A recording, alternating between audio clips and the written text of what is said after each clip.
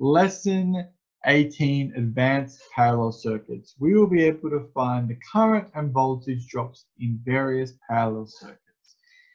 Let's go have a look at what we've done in the past. So far, we've been making our way through, firstly, a simple, a pretty easy series circuit.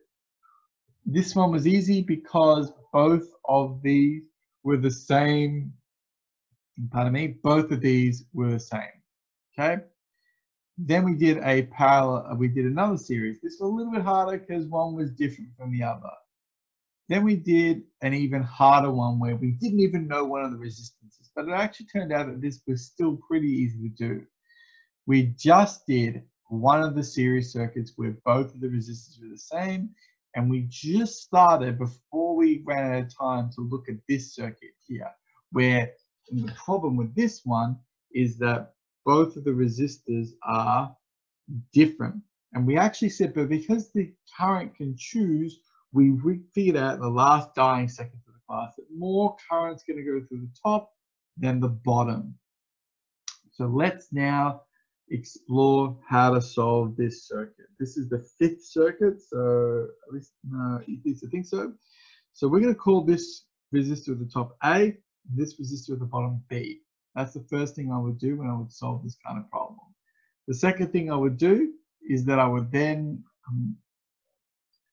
let's choose one of the 3 things. We can choose voltage, we can choose current, we can choose resistance. It doesn't actually matter which one we do at the start. It doesn't matter which one we do at the start, we're just going to work from there. So the first one we're going to do is we're going to do voltage, I think. So let's see if we can get that figured out. So the easiest one, believe it or not, is the voltage. If I wanted to know the voltage through A, that's actually pretty easy to work out. There's only one path for this current to go. If it goes through that one path, then that means that it has to lose all of its voltage through the first resistor. That means that the voltage drop through that first resistor is 10 volts. Just like in the other one, all I need to know is there's only one path, so it has to be 10 volts. The voltage drop through B, well, guess what? There's only one path. So therefore, it has to drop all of its electron voltage at that point. So VB is going to be 10 volts. The last one, the total voltage, well, that's written on the battery. That's 10 volts. Voltage is the easy one for this example. Let's now look at current. Oh, let's maybe not. Oh, you know, we'll do resistance next. Resistance is pretty easy.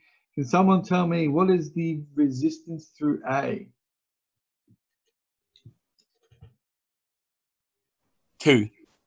2. Beautiful. Thank you. Resistance through A is 2. What's the resistance through B? 3. Nice. Now, with the total resistance, I know that some of you guys have got the tip on your tongue 5, but remember, this is a parallel circuit. We cannot just take that. We can't just take the number and write and add it together. Now, again, at this point, we could go. We could use the method that I taught you guys, which is 1/2 plus 1/3. Add them together, flip them over. Yeah, that would work, and that would be a completely fine way to do this. But you know what? If I was solving this problem, would skip that because I can't be bothered doing it. What I would do instead would be to do the current. The current, let's get all the values that we can see on the board. The current is, okay, we have no idea what the current is, but IA, IB, or even the total current. So where do we go from here? Where I would go is I would do this. I know the voltage through I know the voltage to the top resistor. I know the resistance of the top resistor. So I can calculate the current of the top resistor. That's just going to be V equals IR. V divided by R equals I, which means that the voltage, which is 10 volts divided by the resistance, which is 2, equals 5 amps. So what does I stand for? Current.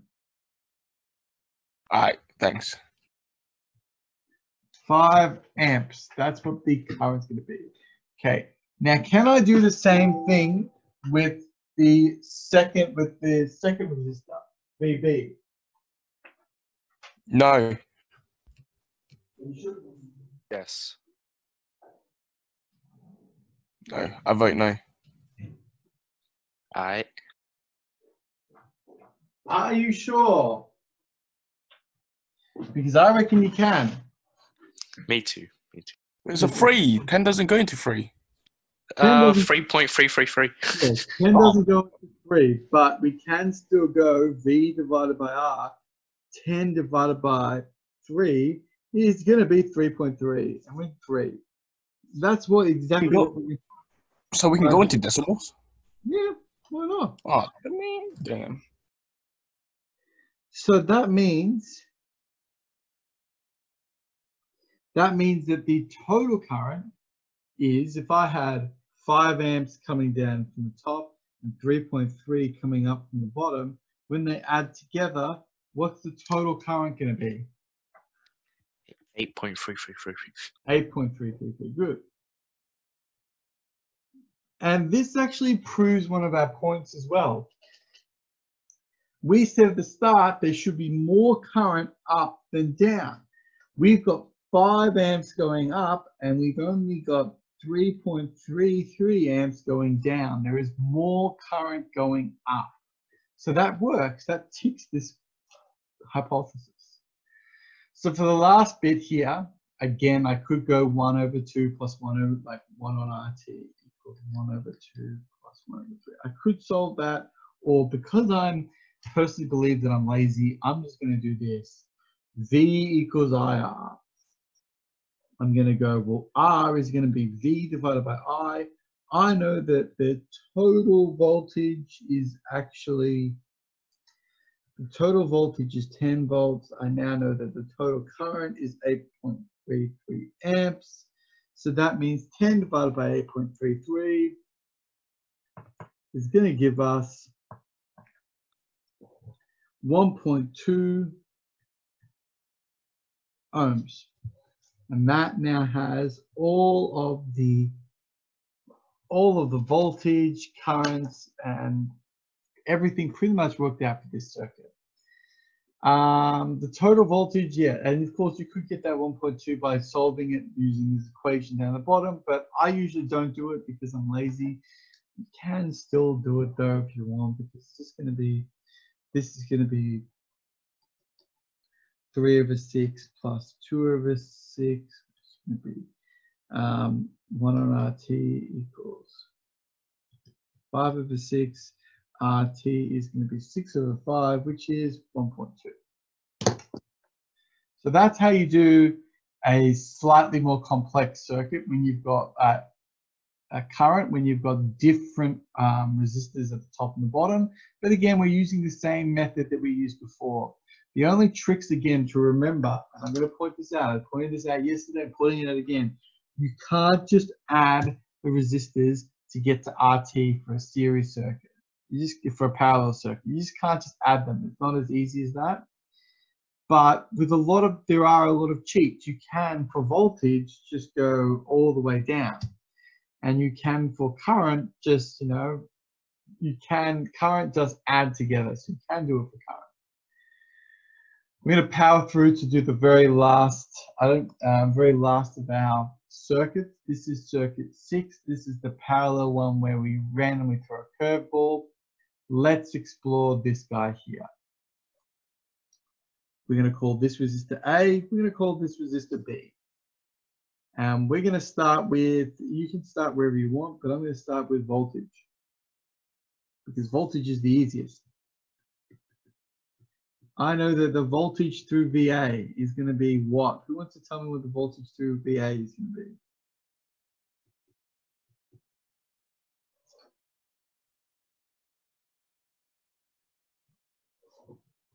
Or who can tell me what the total voltage is? 8? No. No, I Well, what do you think is the total voltage? Start off with that. What's the total voltage? Total voltage is 10. No. 8. 8, yeah. The total voltage is 8 volts. Now, there's nowhere else for the voltage to go, so it has to be 8 volts through A and 8 volts through B. Saying you actually got it right, you just need to be a bit more confident. It's 8 volts all the way across. That is pretty much exactly the same thing we did with the voltage in this one here. 10 volts, 10 volts, 10 volts, 8 volts, 8 volts, 8 volts. Easy. Resistance is a bit more interesting this time. The resistance is for A, we know is what? What's the resistance to A?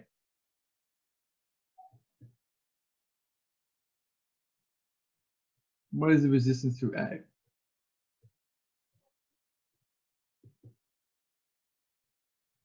Can someone tell me? 2. Resistance to A is 2. I think someone said 2. I don't know if that was correct. Yeah, 2. 2 ohms, and the resistance through B we don't know. We're just going to leave it blank, and we don't know the total resistance either, so we're just going to leave that blank as well. We're going to move on to current. Now, current is a bit weird. We don't know the current through A. We don't know the current through B, but this time we do know something. We do know the current through the total. What's the total current?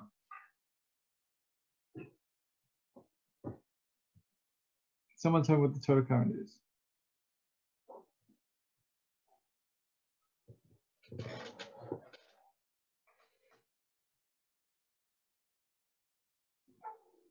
Ten. Thank you, just 10. 10 amps. The total current is 10 amps. Oi!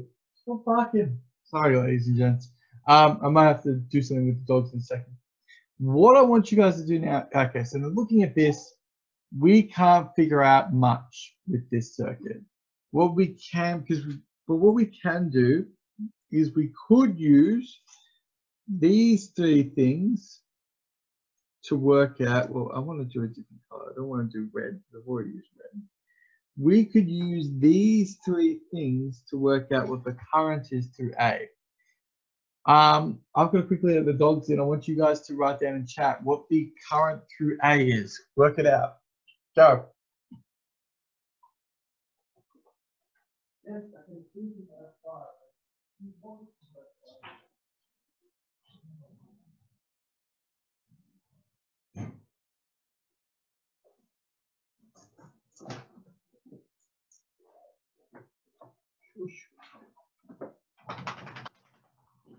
All right, who worked it out? Come on, let's have a look at chat. Who can tell me what the current is through the first resistor? Can anyone tell me? Let's have a look. 4. Okay, beautiful. Thank you, Jason. Nailed it. So, if I look at that, how does that work? How did he get 4? Easily, he went V because I we want to know what I is. So V divided by R equals I. V in this case is 8 divided by 2, which is 4 amps. Now, there are a couple of places we could go with this problem now. Now that we know what that value is, we've got a couple of choices. We can either work out what this one here is. We could either work out what B is, or we could work out what, yeah, that's the next logical one to work out because it's the only one that's got a gap here. How do we work out what B is? Well, here's the trick. We know that there are 10 amps here. Going into that 10 amps, we know we've got 4 amps down here. What is the amount of amps that must be coming up here to add to get to 10? What must that last value be? Someone in chat, let me know. Stop sending pictures to each other. 6. Thank you. 6 is going to be the amount of current here, 6 amps. So now we know, if we know this, the current is 6 amps, we know the voltage is 8 volts, we can work out the resistance in this one in the middle. The resistance, V equals IR, the resistance is going to be V divided by I. We've got our 8 volts. We've got our 6 amps. 8 divided by 6 is going to be 1.33 ohms.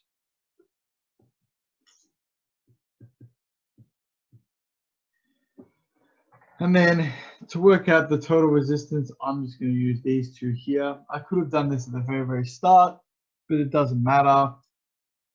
Resistance equals VI over VT over IT, which is going to be 8 divided by 10, which is going to be 0.8. And that's it. That's how you would solve it. I will point out that, yeah, this guy was a bit more challenging but again, we did the same thing. You look for one of these columns which has got 3 unknowns or 2 unknowns, just 1 missing. And then usually you can figure out what the last one is. Obviously, these are simplified because we only ever use 2 resistors, but you could do the same process for 3 resistors and 4 resistors, and it would be the same. We have 3 paths that the current could go down. We just have to sum all 3 together. It's the same sort of strategy. I like to show students this at the end of this sort of thing, is that you can solve things that do exist circuits that are mixed. We're not going to solve this, guys, so don't stress yourself, don't have a heart attack. We don't usually solve problems that are like this. This is what we say for year 11 and 12. This is a mixture of both a series circuit and a parallel circuit. I can tell that it's a parallel circuit because the circuit is breaking into multiple parts, multiple branches. One branch goes up, one branch goes down. And I can also see that this is a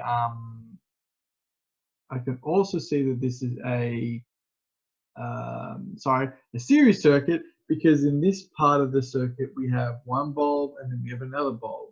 So there's 2 bulbs in a row. And that means that this is going to become a little bit more challenging to work out. Believe it or not, you could still work this question out. Like even you guys at your limit, at your level that you're at now, you could still work out, well, this must drop 12 volts and this whole row must drop 12 volts. And then you could use that to figure out, well, that's going to be 6 amps because 12 volts, 6 amps. And you could be like, well, this is going to be the same. And you can figure out, you could actually work out this circuit on your own if you wanted to. Normally what I would do is at the end of class, there'd be 1 student. I'm not sure. I assume that student in this class is Jason, but maybe it's maybe it would be Marco. But usually, or maybe even Min, but 1 student usually stays behind and says, so how would you actually work this out? You could just work this out. You know, you just treat this as 1 big 4 ohm resistor. And then you just go through the rest of the things, work out the current, then you work out the voltage drop. But yeah, like it's not too difficult, but it is still, this is just that next step up. I'm not going to go through that. So anyway, that's all the stuff that I wanted to show you guys.